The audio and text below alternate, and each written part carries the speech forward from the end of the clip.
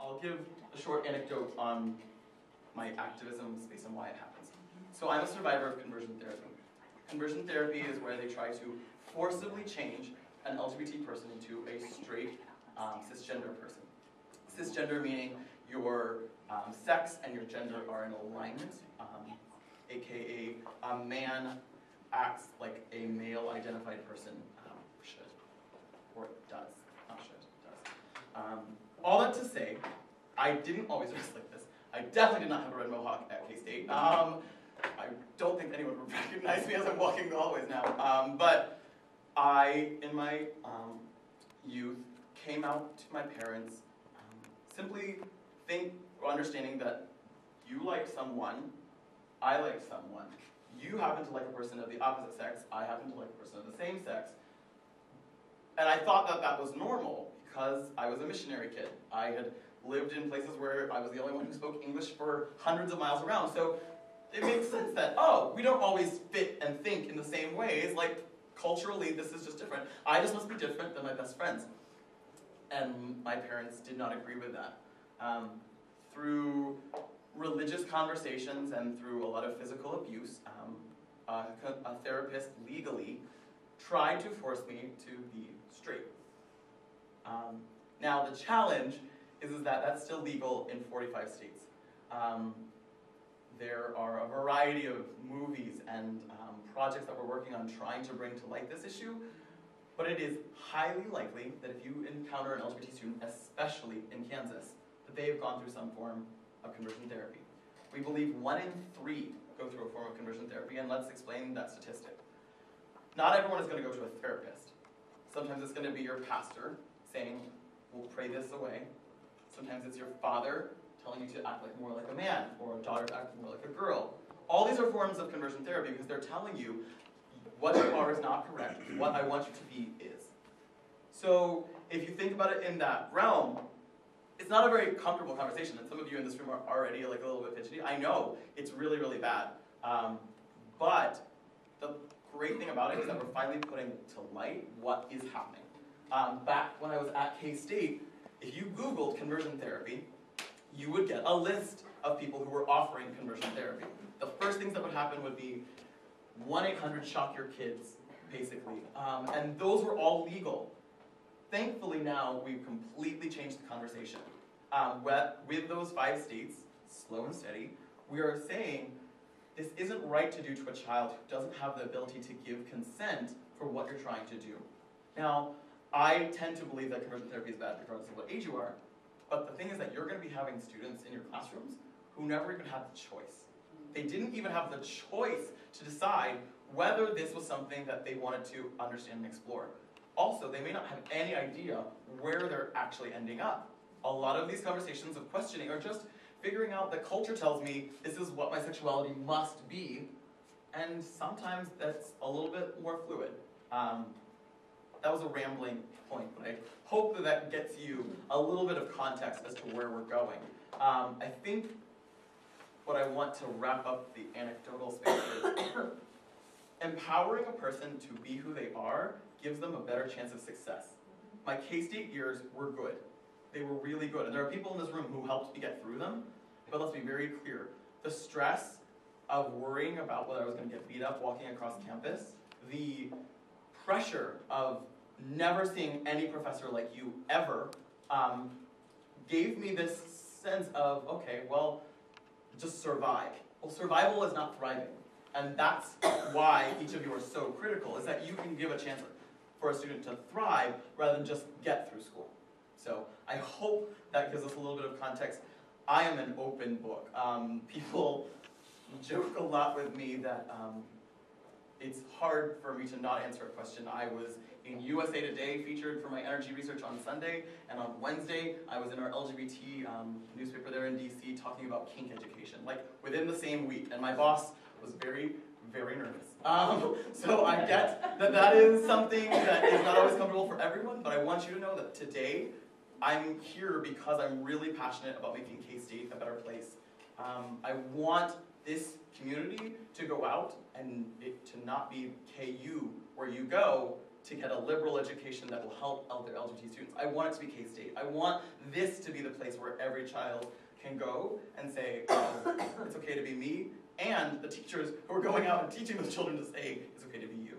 So hopefully that was helpful as a short beginning, and let's have some conversation. Who wants to go first? Oh, nope. Nope. You didn't see that. We're good. Seriously. I teach it here and it happens to be okay. You just kind of go with it. Yeah. So we'll open the floor up for questions. Do any of you have some questions? Yeah. I work at Career Services and I liaison to the College of Engineering. Great. And so what advice do you have for students who do want to be themselves when developing their career? The absolute critical role is you have to believe in what you are presenting. You must not be trying to do something that you are not. Which is why it's so hard for LGBT students, is because for so many of us, we're trying to act like what we're seeing in the classroom, and that's not fitting. It doesn't necessarily mean that your gender presentation has to be different. It's just that when everyone else is around talking around the water, whatever, where you get water, God, this is going to be a really long day. Drinking fountain. Thank you. We're good. We got this. You haven't left the room yet, so as of yet, I'm not doing it.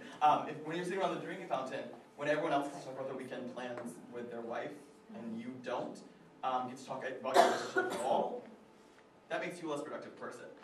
But what I mention to people is that you cannot have a bright red mohawk and heels in DC unless you are 1,000% behind it as this is who I truly am.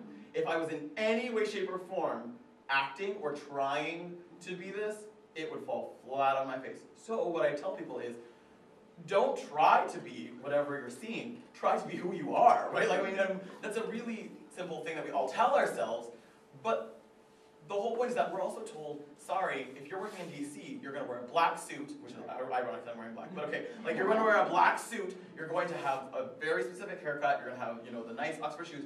That's what you're going to look like. And it's true, right? I walk through the halls, and it is person after person after person after person, who are all generally white, and all generally doing the same exact thing, where I don't necessarily fit that, but that's okay. I'll stand out, but I'll also stand out for my academic prowess, right?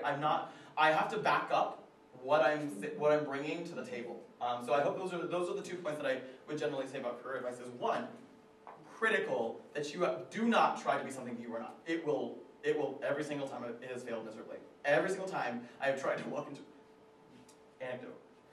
I am terrified about my lecture in College of Engineering today in Yale. I am terrified. Why? Because every single day at K-State, I would change clothes between the College of Music, the Department of Music, and College of Engineering, because I was so nervous of what was going to happen in that college. And I would change clothes as I was walking across campus, because I was like, I've got to make sure that I am safe. That's what matters most. And that was so hard to walk into College of Engineering. Today I get to walk in as Sam, and that is going to be an amazing moment. But it wouldn't be possible if this wasn't me, because I would still be nervous. I would still be thinking, ugh, what if I'm not ready to be here? They invited me to give a lecture on advanced nuclear policy. Like, this is, I've made it. I'm done. I'm good. We got this space. So that's the first space. And the second one, like I said, is be able to bring it up with foundational work, whether that's research, whether that's performance, whatever your skill is, has to be able to back up what you're saying, right? If I was walking through Congress and the only thing important about me was the mohawk, I wouldn't last. But I know what's going on, and I do a lot of really good research, and that helps me become valuable, so that a senator can't get rid of me. A senator can't just say, well, he looks a little bit different. Nope, like, you're invaluable. Make yourself invaluable in that space. I hope that was helpful a little bit. We also I can kind of announce it. Don't tell anyone because I'm going to announce it at later lectures, but we just set up the first LGBT engineering scholarship this morning. So we're finally going to be able to do an LGBT engineering scholarship. So hopefully that will create more spaces where people get to go into a career because they had the scholarship money knowing that they were allowed to be themselves. I hope that's the story. But that's at least the goal. That's what I wrote as the goal of it. So see what happens. Other questions? Yes. Yeah. Yes. So can you How are you doing? Doing good, good to see you. Great, good to see you. I wondered if you could speak to the importance, especially with any upcoming teachers or teachers we have here, the importance of being a teacher, no matter what your beliefs are. Yes. How important it is to be open to those who come out to you. So like you have to like put your beliefs aside. So I could, if you could talk about that or what that would have meant to you as someone who's younger, that'd be great. Absolutely. First off, high school, the words, so at least here at K-State, the words LGBT actually were said, right? That was a big moment. I was here with Andrea when we founded the LGBT Center here. That was a big space that we at least had a focal point, okay? High school, the word was not even said. Now, I didn't go back into a lot of my conversion therapy experiences, but one of the things they told me was that all gay people had been murdered as children, that the government came through and killed them all because they had brought AIDS into America. Now again, this is conversion therapy, this is very radical, horrible brainwashing, but I believed it, of course, because that's one of the experiences I was having, and high school kept it going, because I never heard the words that were going on.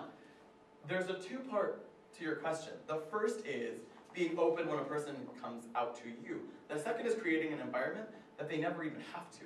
That there's actually so much in that room that says, you can come out to me and I will be the safe space, but you also should know that there are others like you sitting right next to you. That is what I see a lot of the really importance of teaching is I had no teachers in high school that I was able to come out to. Laura, I'm gonna cry. Laura from the McNair program was the first person that I came out to here at K-State, and would later tell me that I was okay, I should really go for this graduate school thing, to which I am indebtedly grateful. Yeah, right? Laura did exactly what I think most people should do. It's Kansas. Now, Laura doesn't disagree with me, so that's not the perfect example, but Laura sat there, watched me cry, watched me just like, go crazy, and then sat there and said, it's gonna be okay. Walked with me around campus to help me calm down, gave me a space that said, I understand that just like every other student on this campus, you're gonna have challenges. Your challenge is a little bit different and a little bit unique in this space, but we're gonna get you through that. That is what I think a person has to do. Laura does not come from a background with a lot of LGBT people. Laura doesn't have a lot of this space of like, oh yeah, I know all the terms, I've got everything ready. Like, these aren't things that necessarily Laura had, but Laura had a heart that was open to learning and helping a student succeed. We chose graduate schools based on LGBT acceptance because this was now a thing that like I needed to actually take into consideration. I apologize, but I only applied on the coast. It was MIT or Berkeley. Like, it was literally as far from the Midwest as possible. But that's okay because it gave me a chance to come back as a person who was developed and strong in what I knew I was. So your question, I'm kind of rambling away from, but starts with open dialogue regardless of what my perspective is. I anecdotally, not as a teacher, but as a person who works with politicians, am constantly in the room with people who have said that I am debaucherous, that I am like all of these terrible things, because they're speaking about a community in general terms, right? They've said that I am the end of America, and then I get to come in and save them from North Korea. That's my job. Like, my job is literally to come in and help them not end America. Which is ironic. But that means that I have to walk into those rooms saying, okay, regardless of what you have said in the past, I want you to be successful. So I hope that's exactly where we're going to end it. Is that you walk into that room every day wanting each of the students to be successful, them not being able to be who they are immediately makes that an impossibility. I think that was a good answer. Yep. Other questions? Yes? Sorry to intrude on here. I taught school for about 7 years in Idaho, and taught mostly middle school, high schools, and something that we saw during our time was the advent of people trying to create safe zones in the schools. And I just want to kind of share my experience and just kind of get your thoughts on that. Thank you. We had some great friends, very well meaning. They had a son that was gay, and I think that was part of their cause of creating safe zones in the schools. Yep. But the idea was principals trying to create areas where students feel safe, would give out little placards and little signs that a teacher would put by their door saying, safe zone. Yeah. And everyone knew that what that meant was, well, if you're being bullied, if you're gay, these different things, you're welcome to come here. But there was teachers who didn't want to put that up because the assumption is I'm putting a stamp on this saying I approve of this. Right. So now you have this built-in, are you for or are you against based on the sign? So what can principals do to make that a better thing for their staff and for their faculty? That is a brilliant question that, again, welcome to 5 years of not being in Kansas. I forgot that exact challenge. The liberal East Coast has destroyed me. I would say, I'm going to start with 2 parts about it. One, safe zones are really only as amazing as the training that they are provided. A lot of people put up safe zone training specifically to work with lesbian and gay and bisexual students, but they say LGBT. And for people like me to walk into your classroom is a very different experience than a person who I apologize, that was a really inappropriate statement, for a person who might be gay. That is a very different training that you need to have conversations about, knowing that you're not going to be able to cover all the bases for both. But that was actually a big thing that when we started doing Safe Zone here, I got nervous about K-State because K-State would really push the LG, and then the T was there, but like we had to really pull it in. Gender nonconforming students, that's going to be a challenge. Okay, so I'll add that as a first anecdote. So it's only as good as the training. Second, what you're asking is allyship versus support. On the panel that I was on yesterday in Minneapolis, we talked about the spectrum from violence and what some said to acceptance, but what I actually call is the spectrum from violence to support, with steps along the way being tolerance and acceptance. Many people in the LGBT community get very upset with me that they say we should not accept tolerance. I disagree with that fact because as a person who lived in Kansas, tolerance means that you're not going to attack me. And in some days, that's all I need. I just need you to not attack who I am as a person. You don't have to support, you don't even have to accept. You just need to not throw darts my way for one day so that way I have another chance. Sometimes I think that's how we should have conversations about safe zones. We should have it recognizing that there's going to be a spectrum of people in safe zone who are some tolerant. I need to know what to not say to harm a student. I also need to have people who are going to be like, I want to shower love and adoration on this student who is being so brave in a community that might never accept them again, right? I know that that's not really helping you with logistics, but that's what I think of when I think of safe zone, is that we're teaching as if everyone is going to be, like, not carrying a pride flag, but like, really strongly supportive. That's not necessarily true. There weren't, sorry to engineering again, I love you, I really do. Like, there weren't barely any Andrew and I would beg people to put up a safe zone anywhere in engineering, because even if you weren't going to be supportive, I needed to know that there was a room that I could run in to cry. Like, I needed that, and I was trapped in a building with zero support. So even someone saying, I'm not saying, because of religious beliefs, because of other things, I'm not able to support you entirely, but I want you to know that you're safe. That is, we've co-opted safe zones to be GSA light, Gay Straight Alliance light. It's not. It needs to be what it is, in that it has different perspectives, because also, sorry, as I'm thinking through this question, safe zone trainings can also be a community conversation about, sorry, you're both safe zone members, you have different ideas of what that means, but that's the conversation you need to be having in training is, oh, okay, that's really good. So if I'm not able to support a student 1,000%, be their champion, then I should send them to you. But I can still be a bridge that says, here's safe passage to someone that I know will help you. I don't know if that was a helpful answer to your question, but I think that's how I would say it. I've never been asked that question. That's a really interesting. Thank you for that conversation. It's really beautiful. Other questions? Yes, yes.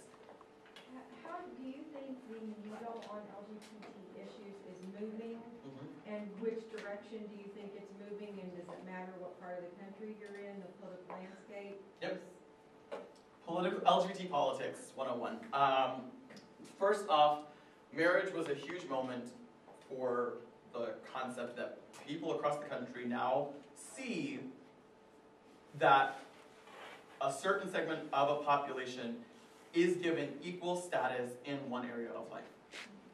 That seems really political, but what that actually means is just, okay, I can't discount an entire population because they in some way are the same as me. They at least have something in common with my perspective. For many of us, marriage is literally the sliver at the top of a very large cake that needs to be baked. So great, congratulations, really, really important, really important. We can now be married. And that is really big, again, especially in Kansas as well, where you're gonna have a little bit more hard time with the LGBT political legal. It gives protection. If what I talked about is a bridge, marriage is a great bridge. It gives you financial protection to get to further spaces. What we immediately watched happen afterwards, though, was the needle flying the other direction locally. State politics flipped entirely where, okay, you can be married, but we're going to remove any protections you had for business. We are going to remove any of your anti-LGBT bullying laws. It's just been really, really rough. I obviously, in my area, conversion therapy, is on the definition of a Mount Everest climb. Conversion therapy is the erasure of the LGBT community one child at a time. I'm sorry, but that's what you need to think of it that way, because it is literally trying to remove the existence of a population. In any other community, we would see that as horrifying. But in the United States, we can have a presidential candidate whose husband practices conversion therapy. Michelle Bachmann. I am not saying that you should or should not vote for Michelle Bachmann. Again, I work very equally with both parties. I am saying you should not be voting for someone whose husband practices the erasure of an entire population. That is how I currently go about that space. Religious liberty laws are really, really important on that needle. As a queer person of faith, it is critical to me that we stop putting religion and LGBT as two opposing forces. One, it highly damages those of us who live in both. We are the minority of the minority. And it creates an absolutely false dichotomy. Regardless of how you see faith perspectives, your faith perspective of an LGBT community member, it is highly likely that your religious practice has a God that values love. So, being known as an organization that is blatantly trying to attack the protections of a community does not seem like love. Now, I'm not saying that necessarily, and I'm trying to really be balanced here, I'm not saying that as a pastor you have to go out and be supportive of an LGBT protection bill. But I was here when we first passed the LGBT protections here in Manhattan, and I was at every hearing trying desperately to get my students and to get my community members all coordinated that we can do this, we can do this. And then pastor after pastor after pastor would come up and say, these people do not deserve any special rights. And I would respond to these pastors, going to their services every Sunday. I would go into their rooms and say, I'm not asking for special rights. I'm asking to be treated as just as much as you are treated. Nothing else. That is a conversation that we need to be having as a community, is that the needle needs to not be dependent on someone's interpretation of a God. That is what I'm asking people to do. You do not have to be supportive. I will never, as a missionary child, I learned the beauty of someone finding out a religious experience, finding a faith, or learning a new perspective that they hadn't before. That is a really beautiful moment to me. I preach. I love the ability to share how God has worked in my life. I also have to recognize that that is not for everyone. My perspective should not have a domineering effect on the lives and abilities of others to live their lives. I hope that kind of answers that question. The only last part I'll say is I'm very, very, very annoyed that in national politics, we have created a dichotomy where Republicans are anti-LGBT and Democrats are pro-LGBT, because that only exacerbates a problem, because now it has become a social litmus test. There are people, again, I have worked with many of these candidates in their congressional careers. There are people who will hug me as I walk into their office in heels but then on national television, half must crucify me, or ooh, that was an ironic term, because they would lose votes otherwise. That is a big problem, and I think one of the reasons, thank you, one of the big reasons that I mentioned conversion therapy has power is that it was the first bill, California, second bill was New Jersey. Governor Christie signed a bill ending conversion therapy. So this is not a bipartisan, this is a bipartisan issue, and it gave us a sliver of, it's okay to protect children. Regardless of who they love, it's okay to protect children. So I hope that that is something that we can kind of start bringing in. I'm very tired of my friends in either side attacking the other for their LGBT stances because they're not recognizing that this is blatantly money and power equaling votes that I have to abide by. So does that answer? Great question. Other questions? I think we have, so about 10, 15 minutes. Yes. You talked about creating like a safe environment in a classroom for an LGBT student to be able to come out as his or her teacher. Yeah. What, I guess, constitutes a safe environment? What makes someone feel safe in that sense? Great. Can I do an awesome teachable moment? Can I say their experience? You said his or her. Yeah. Totally good. Awesome. So their experience. Safe spaces are where I believe that what I say has value.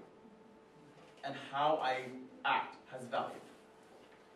That is a really general, bipartisan thing to say, but I've learned that it's not about a flag on the door. It's not about the training you're going to get, because every student is so unique that there is no way that any training is going to cover what that first child coming out to you is like. There's no way. You're going to be a deer in the headlights, and that's okay, because guess what?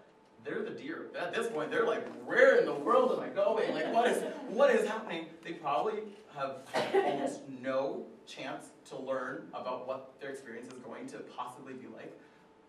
They're also freshly able to accept new information. The great part about students is that, one, we should be students all of our lives, that students are waiting for your reaction to know how others are going to react. They're literally using you as a litmus test. What we asked before was a social litmus test. They're using you. What you say and how you act will be like, oh, okay, if this is data point, right? Professor 1 said this, so Professor 2, 3, and 4 are all going to say the same thing. Even that's not even all true. So safe spaces are saying, if you don't know the words to say, that's okay. If you don't know what action to give, that's okay. What you are trying to do is make sure that that student realizes that whatever they are saying has value. You're going to have students, and I try to point this out as well, you're going to have students that come out to you as anti-LGBT. You have to we have to stop thinking that every student is going to, like every coming out experience is going to be someone saying that they're gay. Sometimes it's going to be I heard Billy's gay and I really hate that. Well, you now have a second coming out experience that you again have to have I want to value what you're saying. Because I recognize that you thinking that Billy is bad because Billy is LGBT comes from a cultural context that you cannot break. That came from somewhere. You didn't all of a sudden be like, LGBT people, I hate them. Okay. Like that wasn't your line. So saying, okay, why do you think that Billy being LGBT is bad? Again, the empowerment questions are always really, really good. You're not giving value to what you're not giving support. Remember we talked about this whole like acceptance levels. You're not giving support to what they say. Well, I'm hoping you don't give support to what they're saying, but you're giving value that that voice deserves a space at the table. And that works in both ways. So that's something I think that, especially in Kansas, is the highest degree of success. Is that I am not choosing sides on this war. Now, if you want to be a champion, you're going to have less people come out to you in the opposing direction, right? Because they'll not think that their opinion is valid. The reason that many of us don't come out to our teachers is because we don't think that that person has our best interest at heart. But if you, and in reverse, right? So like if you created yourself as an LGBT champion in the school, you're going to have definitely students who are going to come out to you. You're also, highly likely in the state and other states, you're also going to have students who won't come out to you because by coming to you, you will be outing by proxy. So there was this really interesting space where I had professors at K-State who were gay, but wouldn't come out, and it was actually probably better, because I could go and have conversations with them, and it wasn't outing. It was just me talking to a professor. I hope that kind of answers your question about safe spaces, in that if it comes back to value, and it comes back to not caring what words you say. I'm really tired of every training trying to tell you exactly what to say. When the boy in heels comes up to you, you're not gonna know what to say. I'm just gonna say that, like right now, like you're just not, and that's okay. We're teachers. We're people who want the world to experience things that they haven't experienced before. That's what I consider teaching, right? I don't consider it actually the rote memorization of facts. I consider it the opening a door to a new experience. Sometimes those experiences are awesome quantum physics. Sometimes those experiences are choir. Sometimes those experiences are hearing awesome math, behind it. Like those are all spaces that all have value, and so you're just continuing that line. Does that help? Yeah. Good. That's awesome. This is good. I'm gonna, Andrew, I'll be your second. Oh. Yeah, go ahead. I have a question about the idea of conversion therapy. If you could talk a little bit more about that. Is that something that is more, or that you see more commonly in like minors whose parents or guardians are forcing that upon them, or could you talk, or maybe in college students who feel like that's their way of being more accepted? I mean, talk a little bit more about that. Absolutely. And I don't know my schedule well enough, but I'm giving a lecture on conversion therapy tonight. I think it's 7. Is that right? Anyway, 6:30 something. At some point. So if you're interested in that, they like told me I just show up in different places now. K-State Day. We'll start with the teacher moment, which is there's no data. Why is there no data? Because this is almost always private.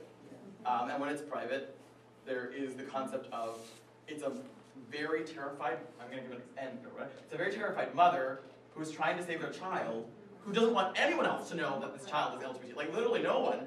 So of course the data is just completely gone. What we do have is we have the advertisements. So people still can, again, because this is legal in 45 states, you advertise your services. And so as people advertise, we know that they're going through this. We know that there's over 100 centers across the country that offer this. Still, it is blatantly higher than that number, obviously, right? Most of these are going to be personal connections, so it's not going to be advertised. But let's say that 100, and each of them we know have at least 10 students going through them every year, on average. That means that 1,000 children are going through this. Now that number seems small, but if you're thinking about the ramifications of, again, the pastors and the parents and all of that space, it can be quite a bit. It's also a huge industry. So again, one of the things that I'll say in the lecture tonight is that I'm actually not trying to attack the issue of conversion therapy because I can't. I can never stop a parent from telling a child to be straight. I literally have no power over that. But I can stop an industry from profiting off the pain of parents. That is something that I can do. We know that it used to be a majority were over 18. So when in LGBT history, it was originally not minors, because you definitely were never out at 8. Like if you think about it, as students keep getting younger, as LGBT people keep coming out younger, we're going to keep having conversion therapy go earlier. They weren't coming out till their adult years, and then they wanted to stay with their wife, they wanted to figure out their life, and they would go into conversion therapy. Now, it tends to be younger, because if you can stop it early, the rest of their lives will be easier. I don't have good data for you. I will say though, we have multiple centers here in Kansas. When the most painful night of my K-State life was we did an event at Student Union, and upstairs a survivor of conversion therapy was talking about how it saved his life, and downstairs I was talking about how it ruined mine. And it was the same night. We were really good friends. He's actually a really good friend of mine, and it is excruciating to hear that he truly believes that this saved his life. And you can see the pain. the amount of pain that he's going through. That's why I think conversion therapy matters, is that we have a large community of what they call themselves ex-gays. So if you hear that term, that's what I'm describing. That we need to be supportive of those students as well, because let's be very clear, the child going through your classroom may either be going through conversion therapy or may have gone through already. There's no distinguishing mark, right? Like it is not something that is outwardly visible, and so because of it, we have almost no way of finding and helping those students, most of which cannot go to mental health services because mental health services were what caused them so much pain. The statistic that I can give you, and I apologize for those in the room, I'll be talking about suicide, so if that's a trigger for you, please feel free to zone out for the next little bit of time. I came back out K-State and found a survivor community. Roughly 60 of us, were connected social media-wise. 11 of them are still alive. We have lost massive amounts of survivors to suicide, myself being extremely prone to it. I had 3 suicide attempts at K-State because you can't go to health services. You literally cannot sit in an office on a couch opposite of someone because that is exactly what happened before. So just that, I hope, gives a little bit of context around the area. We definitely still recognize that it happens to adults, and none of the bills that we are passing, legislation-wise, address over 18. Federally, we are working on something which I consider pure legal genius, which is consumer fraud. So that would hit a person over 18, because you are lying to us, taking our money, and telling us that you can change us when you cannot. So that is the only time that we're addressing that community. The problem is that, as you know with federal politics, that is very low chance of getting any traction under the current environment. But does that answer your question on a little bit of context? It does. Thank you. Absolutely. We've got about 4 minutes. Is there any other questions? I just Yes, have a Andrea. comment about safe space. Thank you. Particularly and I'm a former classroom teacher for the K-12, and above, but, what you do in your classroom can help create that safe space. When we talk about social justice, we talk about disability, which is my background, we talk about racial diversity, we talk about sexuality. So anything that you can bring into your classroom, whether it's the books that you assign to read or the posters you put up on the wall, really can help create a safe space for all students. And the other thing I wanted to comment on is more and more same-sex couples are having children. And so you're going to have the 2 moms that are going to come to the parent-teacher conference. And you're going to have the kid, the 5th grader, when there's a father-daughter dance, and how are you going to handle that? Thank you. Really, I'll leave it to Andrew to always be brilliant, and then got me through college. So that is very wise. You mentioned posters and reading. I also say it's literally just conversation. Just not figuring out how, I know it's going to be really difficult in some math classes to somehow in the world figure out how to bring in LGBT politics, but people, I say this all the time, I tell them, your word problems. You assign word problems all the time that are blatantly gendered or blatantly have heterosexual couples in them. Why does Bobby have to buy Sally a rose? Why can't Bobby buy Billy a rose, right? Like, and how much does that rose cost? 10 miles an hour, great, whatever. Done with classes, guys, done. Sorry. Girl education, I realized that was a terrible statement. Okay, anyway, I hope that, right, exactly. I hope that is a really good clarification as well, is that how your conversation and how you speak about things is also going to be just as critical as the poster hanging on the wall. Because a lot of people will put up a poster and the room will still be silent. Make the room not silent. Yep. One of the things I talk about in my class is something as simple as when you're introducing your spouse or you're having a conversation, using the term partner. This is my partner, Mario. We've been married for 16 years, and at the beginning of the semester, even the looks I get initially, for some of my students, it's like, oh, destigmatizing the word. Or that's their initial response, and then I also see other students, it's like, their shoulders drop, and it's like, okay, so this is how the semester's going to go. Yep. And they're much more open, and it deflates the tension in a room. And I teach a diversity course, and that's really important. And I appreciated the questions and some of the statements that you made that made the connections between aspects and conversations around diversity. We have to move past the fact that it's a black-white thing, Yep. or an English or a non-English thing. It's not a language thing, it's not a race thing, that there are so many levels. Rural, urban, suburban, oh my gosh. Amen. The diversity that Amen. you see just based on the region, your geography is huge. Differences in genders is an aspect of diversity. There's so many different facets of diversity, and if we can be open and have conversations about that, regardless of where we come from, our background, our faith, our gender, our sexuality, just creating that space through conversations is so vital. And Andrea had mentioned social justice is kind of a nice umbrella term that lots of people define in different ways. But I really find that term is powerful, because that's why we all went into teaching, is to make a difference, right? I mean, we're going into this profession, we're paying thousands of dollars and spending hours and hours and hours in classrooms to learn how to make a difference for kids. And in order to do that, you've got to use your voice to advocate for students, because if you don't, in many cases, no one will. And so, not a shameless plug, but we have just started a social justice research certificate that at the graduate level that I want to at least have in the back of your mind. I know most of you are undergraduate students, but there's always opportunities to grow and to learn. And while you're here in your core content, you may only get one class that creates a safe space for these kinds of conversations. But all of us have continuing learning to do.